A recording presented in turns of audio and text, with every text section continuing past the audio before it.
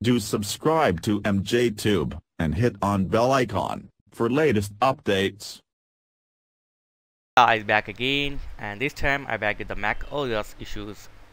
So the problem is I'm not getting a volume icon or volume symbol on the menu bar in Mac OS.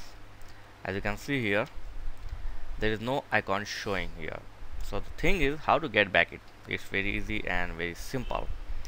So just go to your Apple icon here and then click on or take this system preferences. Okay, here you will get the sound icon or option.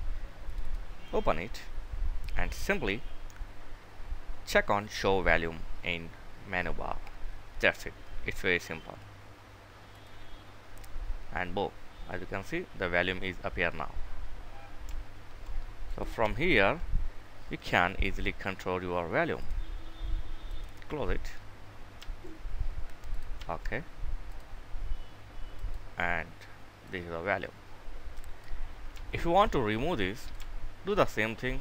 Go to Apple icon and then system preferences and sound and uncheck this one. Okay, let me show you. If you uncheck, it will gone. To get back, check on this. That's it. It's very simple. So thanks for watching. Catch you in next video. Please like, share, and don't forget to subscribe. Thank you very much, guys.